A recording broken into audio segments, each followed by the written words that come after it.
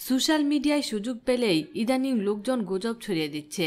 বিশেষ করে মৃত্যুর মতো বিষয় নিয়ে গুজব ছড়ানো অনেকেই হতবাক। আর যদি হয় মাইলফলক স্পর্শকারী নায়িকা, তাহলে তো কথাই নয়। এমনটাই ঘটেছে গত সন্ধ্যায়।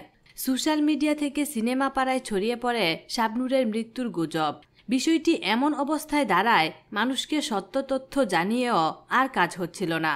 আর এ ঘটনায় স্বাভাবিকভাবেই ক্ষিপ্ত হয় শাবনূরের পরিবার। এমন গুজব ছড়িয়ে পড়ায় বিস্ময় প্রকাশ করেছেন শাবনূরের ছোট বোন ঝুমুর। হতবাক কণ্ঠে তিনি সংবাদ মাধ্যমকে বলেন, কয়েকদিন পর পর বিভিন্ন শিল্পীদের মৃত্যুর গুজব ছড়ানো হয়। কে বা কারা কি উদ্দেশ্যে এটা করে আমার জানা নেই। শাবনূর আপার কিছুই হয়নি।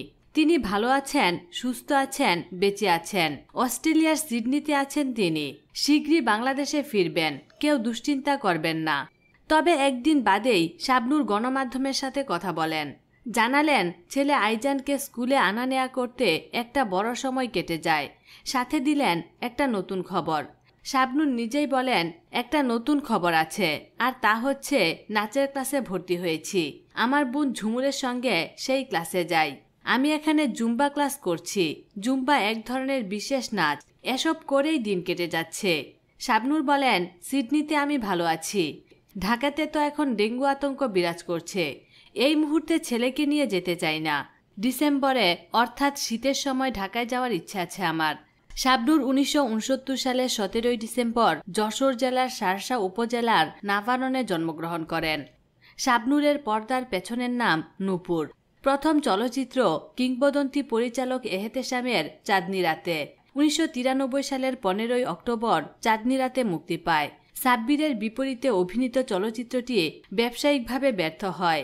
তবে শাবনূরের মুগ্ধতার ইতিহাস শুরু হয় 1994 সালে মুক্তিপ্রাপ্ত জহিরুল হক পরিচালিত তুমি আমার ছবিটি দিয়ে। সালমান শাহের সঙ্গে জুটি বেঁধে এই নায়িকা 14টি ছবি করেছেন।